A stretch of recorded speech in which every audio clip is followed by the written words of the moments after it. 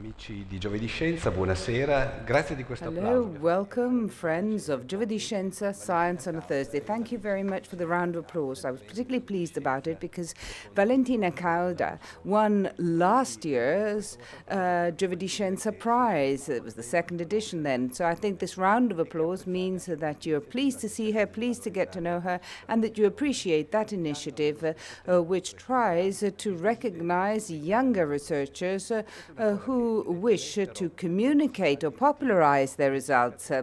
This is something which is done routinely in other countries. That is to say, researchers have part of their time also to communication of their results. This is virtually compulsory in some countries. It's part of the description of the job. It's not yet like that here, but we're working on it. As the GiovedìScienza Prize shows, with the third edition, we are now, our referees are assessing the work and the projects that have been submitted, about 60 of them, which means that Turin and Piedmont has generated a lot of research. Also, the yearbook, which was recently presented at the Academy of Science, shows that Italian researchers have very high level of productivity, as well as being very far-reaching. But I think it's still one of the areas where we have been able to keep our own, hold our own on an international level, in spite of the enormous difficulties and very limited funding of 1.3% of the GDP, compared to countries that invest 2 or 3 times that amount. And so I think that results are quite good. Valentina Cauda was born in Turin. She's very young. She graduated in chemical engineering at the Turin Polytechnic. She then took a PhD in science of materials, science and technology of materials, and then went to Madrid and subsequently in Munich in Bavaria.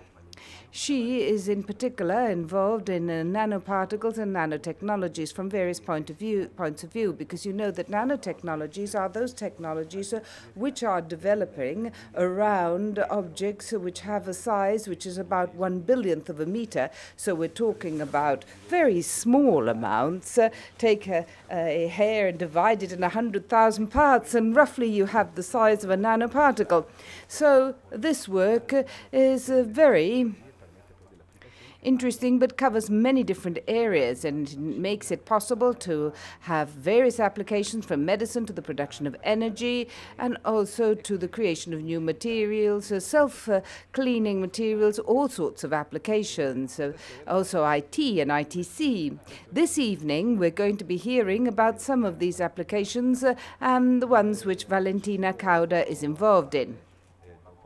Her current job, since she came back to Italy, is at the Italian Institute of Technology. It's a recently established institute, and it is mainly based in Genoa. And recently, for the past few years, it also has an office here in Turin, or a center here in Turin. This is opposite the entrance of the Polytechnic, or the Turin Polytechnic, and it focuses on a particular area. We'll hear which area in particular. On the whole, one can say that we're working a lot on advanced robotics, humanoid robotics, as the current term goes. Maybe it would be nice one day to have, once again, we had it, we've had Cingolani once before, but it'd be interesting to have Professor Cingolani once again. In any case, without any further ado, I would like to introduce Valentina Cauda. She already has 40 articles published, but she's but a little girl, but a child, so a very big production for such a young person. Grazie dell'introduzione. Thank you very much for the introduction, and I would like to take the advantage for having organized this cycle of conference and for the GiovedìScienza Prize, which was awarded to me. It was really very beautiful, an interesting experience, and I would like to encourage young researchers and people who are scientists or even doctoral students or PhD students to take part, because it's a very interesting experience, but also fun, because it taught us a lot, taught me and the other youngsters quite a lot. So I hope that, as well as the third edition, there will be funds for future editions. Now, what I will be talking about today is something which I have defined the cunning nanomaterials. I study nanomaterials, and in particular, I would like to say or answer the question, what are they and what can we do? Nanomaterials are materials, so they can be ceramics, metals, they can be plastics, which more technically are defined polymers. They can be oxides, carbon. Some of you have heard the carbon nanotubes or fullerenes being mentioned. These are all materials, but they're very, very small. They're nanoscopic, where a nanometer is the unit, and it's 1 billionth of a meter, 10 to the minus 9. To explain this, I have it here on a scale. The meter is something we're all well acquainted with and that we can see. Then we have the millimeter, and we're going down. There's a, grain of sand. Then below that, we have a million times smaller than the meter. We have the micron. A micron, for instance, the diameter of human hair is 150 micron. And it's something that we can still see with the naked eye, while what we can't distinguish anymore, for example, are the diameters of the red blood cells at 10 microns, which means that we're now moving into an area where our senses can no longer perceive them. We need complex instruments and tools to investigate these materials. Nanometers are even smaller, so where 1 billionth of a meter, for example, a protein is about 10 nanometers, according to the type of protein. The diameter of a DNA molecule, which is the building block of our cells, of all the living cells, is 1 nanometer. And below that, we have atoms, 0.1. Now, nanomaterials are roughly in this range, which I have now shadowed. By definition, we have nanomaterials that are materials that has at least one of the 3 dimensions between 1 and 100 nanometers. You will appreciate the fact that nanomaterials can therefore, since they are very many different materials, can have very many different properties. In particular, they can have properties that macroscopic materials have not. And today I will be showing you some of these new properties that have been discovered. Nanomaterials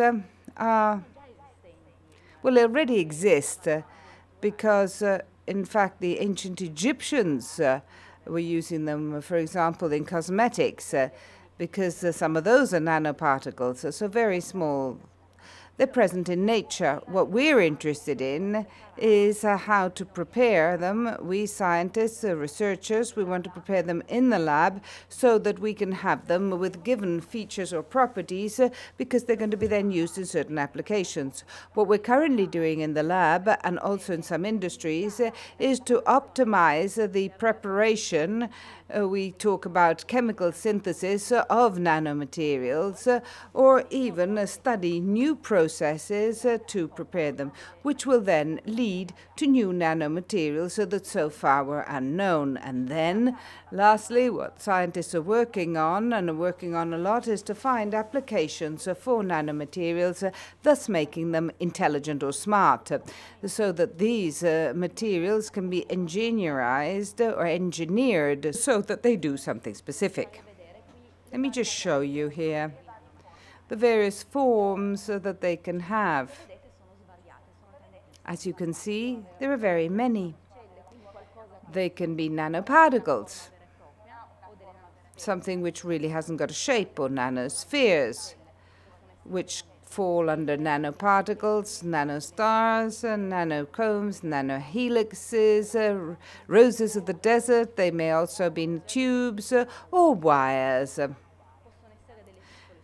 They can be small sponge-like nanosponges, or they can be materials with their multipods. So I've translated it into Italian as multipodi.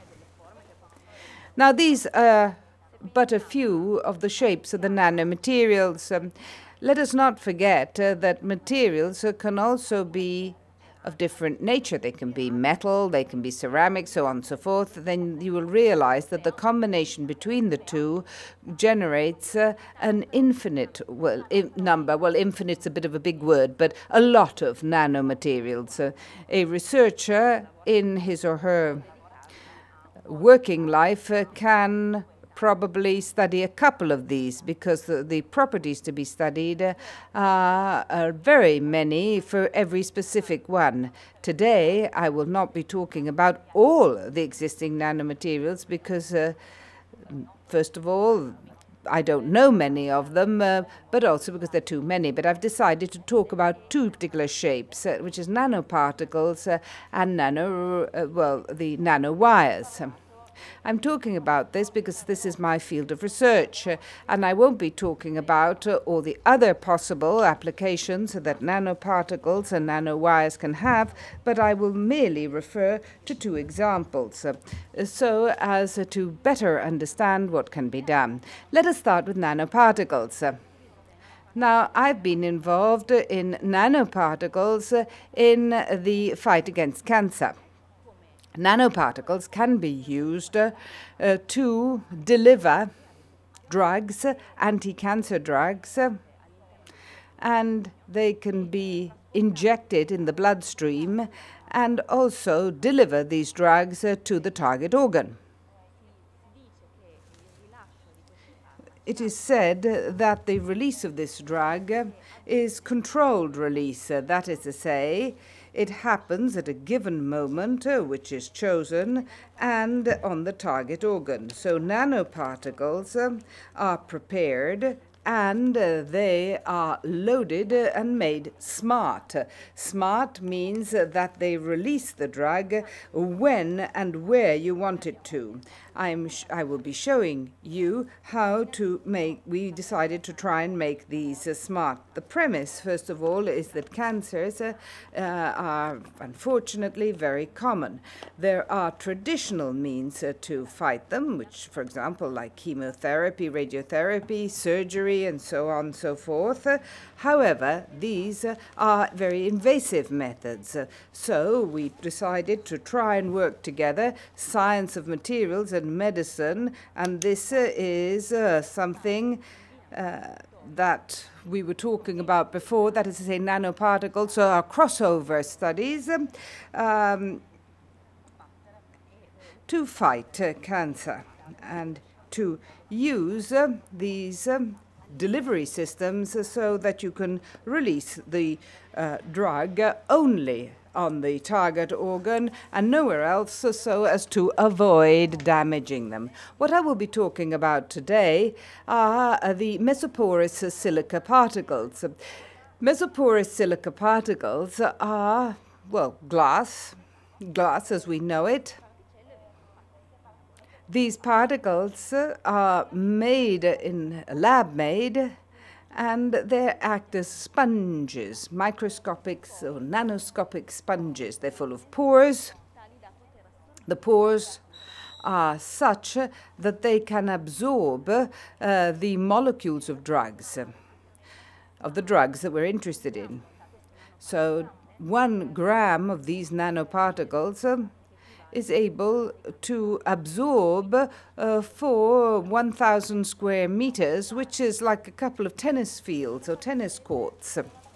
Nanoparticles have a diameter which is where in between 50 and 100 nanometers. Remember, the measurement of in nanometers is 1 billionth, and one of the things which is important is all the pores are of equal size. These pores can be made ad hoc of the size that you wish. It goes usually from 3 to 8 nanometers. So the scientist who prepares this is able to build the particle that is going to be used to deliver drugs. Within the pores, we can then host these drug molecules. To do this, it is not enough to absorb the drug. You also have to take a further step, which is using a molecule that is called a functional molecule. It's simply an arm, an anchor, which on the one hand or with the one branch, it holds on to the drug, and on the other one to the mesoporous nanoparticle. In this image, you can see instead of the drug, we have bound a fluorescent molecule because we needed to see where the molecules went. And in fact, as you will observe, we have managed to store them inside the core of the nanoparticle. Thanks to these chemical groups, to these anchoring molecules, we're able to incorporate drug molecules, which don't necessarily have to be anti-cancer drugs. It depends on the type of application. For instance, we carried out experiments where we incorporated ibuprofen. You're well aware of what it is. It's an anti-inflammatory, and so it depends on what you want. The drug molecules are hosted within the pore. What happens then? Well, the nanoparticles, once they've been loaded with the drug, have to be injected in the bloodstream so that they can then reach the target organ. Clearly, you cannot inject nanoparticles into the bloodstream as they are, because you can well imagine what might happen, the type of inflammatory disease that you would have or reaction if external particles were to be injected in the body, because fundamental what they would be either an allergic reaction or they would form clusters of nanoparticles and then a thrombus. This would certainly not be a help. So you have to mask them or hide them and do this so that the nanoparticles will not bother in the body while they're in the bloodstream, and that they should not decay, but that they should have the right time enough time to reach the target organ. For example, we working on the outside surface, which you can see here in blue, with polymer molecules, which is a plastic material, in particular using this molecule, which is called a PEG molecule. Basically, it makes it possible for the particle to be accepted because it's hydrosoluble, and it increases biocompatibility, that is to say, the compatibility of the particle with our body. Furthermore, it also impedes or stops cluster forming within the body. Even better, we worked on decorating the nanoparticle with a molecule which is called heparin. Heparin, and some of you know about it because normally you get heparin injections under skin when you're in hospital for a few days to avoid the formation of thrombi or clots. So it's natural and it avoids the formation of clots in the blood. So if I coat the nanoparticle with heparin, I am virtually sure that my nanoparticle will be well accepted and that there won't be a reaction that will generate a thrombogenic situation. So, on the whole, this problem of getting the nanoparticle in the bloodstream has been solved. But then the question is, can I keep the drug within the pores for all the necessary time and then release it if and when I want? Well, that means that the nanoparticles have to have doors. These doors close the pores when we have put the drug in it. These doors, however, must be smart doors because they must remain closed while the nanoparticle is traveling in the bloodstream, and must then open at the right moment, that is to say, when the particle comes in contact with the target organ or target cell. There are smart doors which can be opened with stimuli, which clearly we impart, temperature, pH, or light. In this example, we had developed a door which reacts to the pH of the solution which it's contained in. Here you can see it's this bluish molecule. It's a negative ion.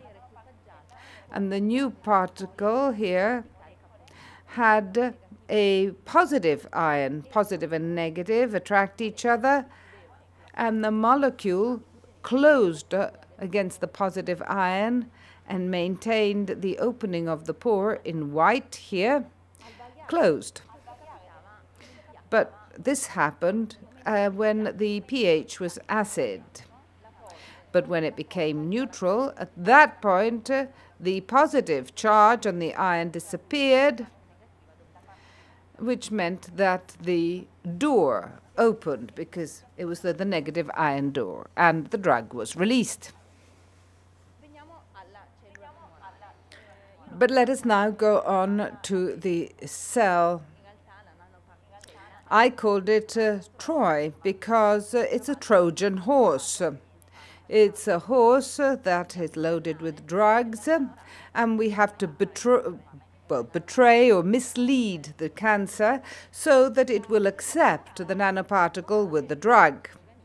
The tumor cell or cancer cell is like any other cell, only it's gone mad, and the time of reproduction is much higher, and it has more resistances, so it doesn't die as easily as healthy ones.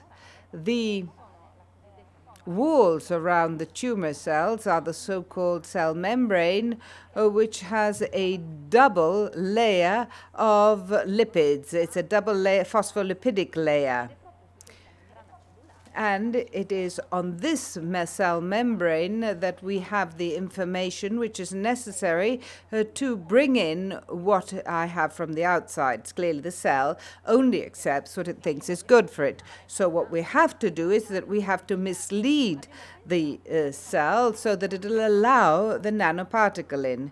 So we decided to coat it with the same layer of lipids that the cell has.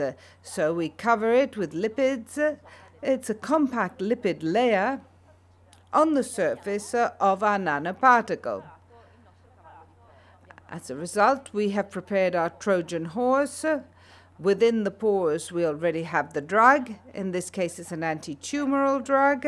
And we have covered the entire particle of these lipids that should mislead the cell.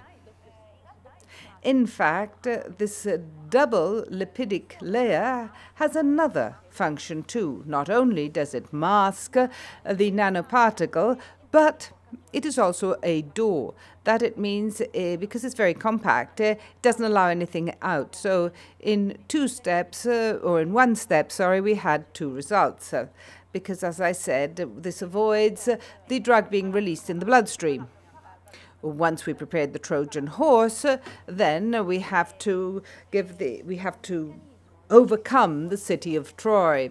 The mechanism whereby you incorporate an external particle within a tumor cell, it happens with a process which in biology is known as endocytosis, where the nanoparticle is phagocytated by the cell, and the cell then closes its cell membrane, forming a vesicle that you can see here, which is known as endosoma. So here you have a particle with its double layer of lipids, and then we have the layer of the membrane that is closed up. We tried this in vitro, which meant that we had a culture of cancer cells. In particular, they were liver cancer cells. You can see them in green. This is one cell. This is the nucleus, and this is in green the structure of the tumor cell. And we injected the nanoparticles that you can see marked in red. After a few minutes, when incubation started, well, in fact, after 25 minutes, the nanoparticles were phagocytated by the cancer cell, and they carried out their role, releasing the drug inside the cell.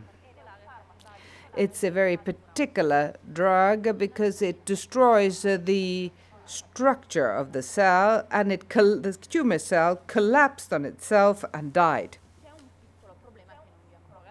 There is a slight problem which I haven't mentioned, and that is to say that the nanoparticle, with all its drug, may not be able to free itself from the vesicle, which means that we need it to explode, literally explode.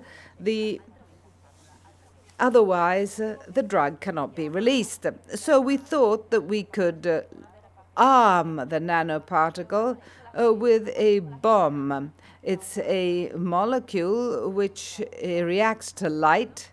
In this case, an ultraviolet one generates very highly reactive oxygen, which means that both layers of the phospholipids blow up.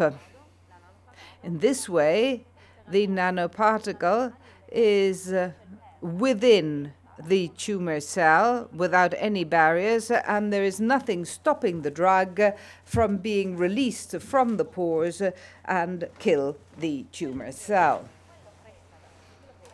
Well, the last step, which is what really hadn't yet happened when I was in Munich, and I'm very pleased because my colleagues who are in Munich have done it in the last year, is to give the cell the right address.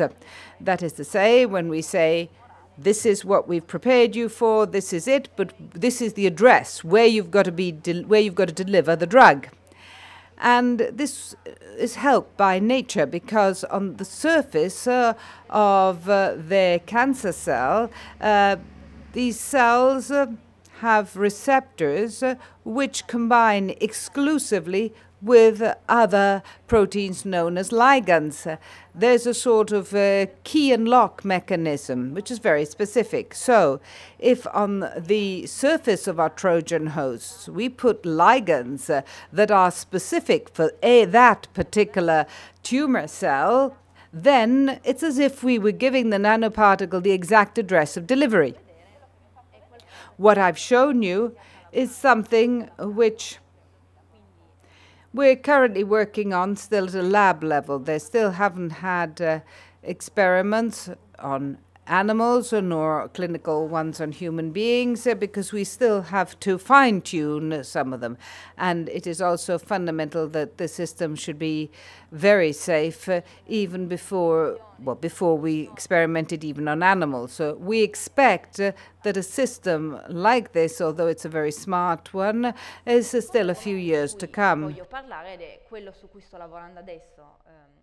The second topic I would like to talk about, which is the one I'm working on currently at the Italian Institute of Technology here in Turin, and it's this other form of nanomaterials, nanowires. Nanowires can be used for a range of applications. The one I shall be dealing with today is energy. They're power generators. They can be stressed mechanically, for example, through compression or bending them, and thus generate electricity. Likewise, they can also be exposed to an energy source or a light source like sun, and they can act as photovoltaic cells.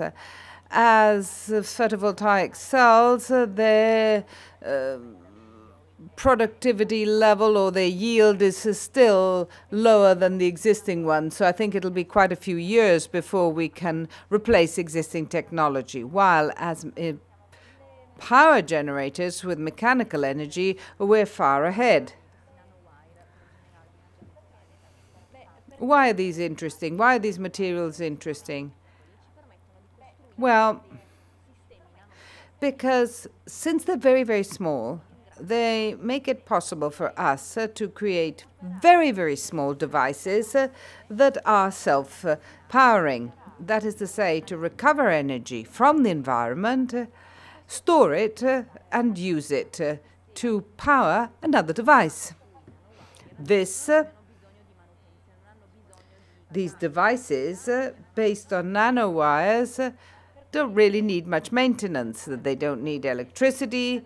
They don't need a battery. So it's a type of energy which is very sustainable and clean. And this is very important in the present day and age. Clearly, we're talking about small-scale energy. We're not talking about, for example, a power station.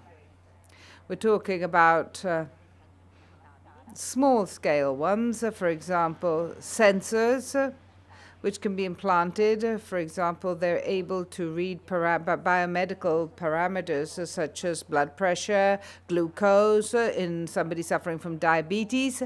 Nanorobots, but some of you may have heard about these insects that fly, or insect-like devices that are used for military applications or by safe security systems.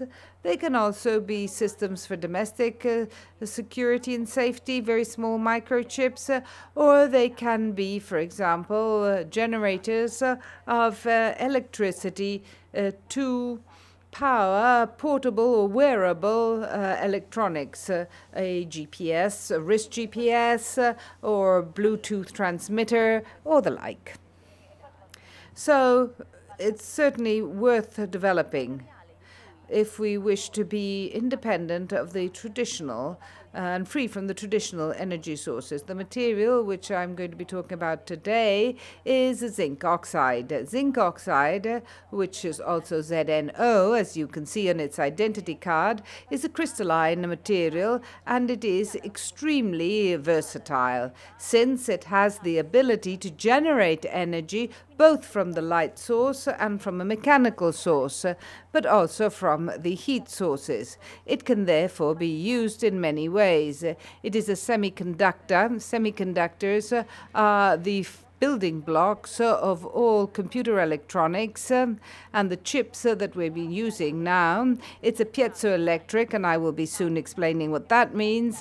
And it also makes it possible to generate electricity from a visual stimulus.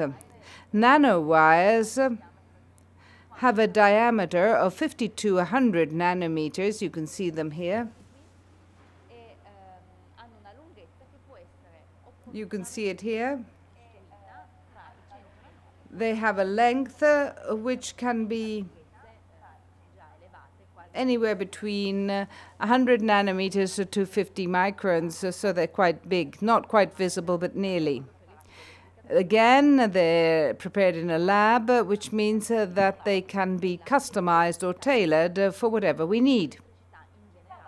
I was mentioning piezoelectricity of the zinc oxide. Piezoelectricity is a property which makes it possible to transform mechanical energy into electricity. In zinc oxide, this happens in its atomic structure. I was saying that zinc oxide is a crystalline material, and all the atoms are organized in a very particular manner, which is then duplicated in space. You can see with the yellow and gray spheres, and this is the fundamental crystalline structure of zinc oxide. Zinc is at the center, and around it, to the sides of this pyramid, we have 4 oxygen atoms. Here you can see it displayed in an easier way. In nature, zinc always has a positive charge, while oxygen always has negative charges. In this pyramid-shaped configuration, you can see that the overall charge is neutral. That is to say that the barycenter, the positive charges, which coincide with the zinc atom, is in the same position as the negative charges which come from the oxygen atoms. Now, if I were to compress, so I squash the material, which on a microscopic scale, the crystalline structure is squashed, I shift the atoms from their position, which also means that I shift the barycenter of the charges, both the positive and the negative, which means that there is an unbalance of charges because we have the positive charges on one side and the negative on the other. This means that we have a differential of potential, which is otherwise known as a polarization. This happens on a microscopic scale, but on the whole material it's macroscopic, which means that I have a positive charge on one side of the material and a negative one on the other. In the nanowire, on the one pole I will have a positive charge, and on the other one I will have a negative one. There are two piezoelectric effects that we might mention. One is the direct piezoelectric effect. That is to say, I apply a force and I generate a power. I generate power through a differential potential. But I can also apply a differential potential and create a shift, a deformation, a mechanical deformation of my material. What we will see today is roughly direct piezoelectric effects. That is to say, I'm going to apply compression with mechanical force and generate electricity. In this case, we have developed some zinc oxide wires which are all aligned as if they were a brush. And you see there are millions of millions of millions of these nanowires, so that at the minimum effort, they all react in the same way, and the amount of electricity that they can generate is already of a few volts. In this case, for example, we had carried out an experiment to have a compression with the finger, and we could generate 5 volts for every impulse. This makes it possible for us to accumulate this power that was generated and access to or develop energy, and in this case we use them to power some LEDs. LEDs. Another example that my colleague and I showed in Piazza Castello the night of the researchers, we mixed the zinc oxide wires with a polymer. Basically, it was a bit like silicon pongo. Yes, a bit like pongo. And we created a composite material with the nanowires that were dispersed within this gummy-like matrix. So we created a material that is very sensitive to pressure. Once you've squashed it, for example, if you connect it with electricity, we can store the differential and therefore have a circle of electricity and electrons. We referred to this material as artificial skin because it's a material that can be shaped as one wishes, and for instance you could spread it on a very thin membrane so that it could be applied to the surface of a humanoid robot. We're working on this at my center, so it's very interesting if the robot could have a skin that was able to have the touch a bit like humans. In this way, if we apply, when the robot is in touch with an object or is touched, you generate electricity because of the principle of piezoelectricity which I mentioned. This current can then be read by a circuit which other colleagues that are specialists in electronics would prepare, and the reading of this would tell us the intensity, for example, of the pressure on the artificial skin of the robot. These type of applications, in fact, are thought for a robot, but they could also be used for other things, for example, rehabilitation for humans.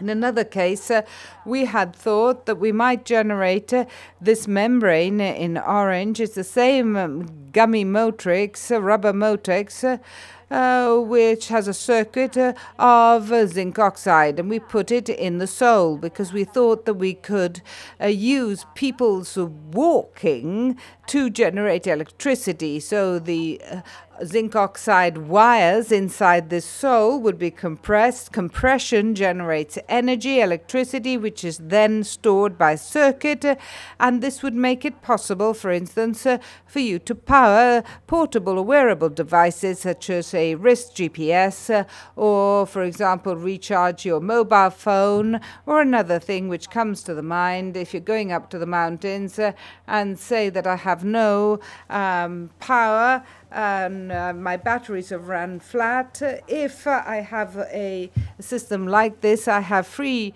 energy, which in any case would be generated because I'm walking or hiking, and this means I could power these devices. What I was saying earlier on is that we could also power sensors able to read my blood pressure or the concentration of glucose in the blood or whatever you're interested in. There's another case which we didn't mention, and I would like to mention because I think it's interesting, developed by researchers who are working in Georgia in the United States. They too are working on zinc oxide. In this case, they've developed one wire, a single wire system, a bit longer than the ones which we use. We're about 100 to 500 microns, which means that it's as big as a hair. You can see it. And this was placed on a flexible membrane, the green one you can see here, which was in turn electrically connected to a circuit. This device was then rested on the diaphragm of a rat, and this rat was anesthetized and operated on, and the device was placed on the heart. Researchers observed that, in fact, this generated energy because the breathing of the rat and the heartbeat deformed the wire, and because of what I said earlier on, this generated power. So they were able to generate small amounts, but clearly we're talking about 2 millivolts and 4 picoamperes, because they're very small amounts for every breathing in and breathing out or heartbeat.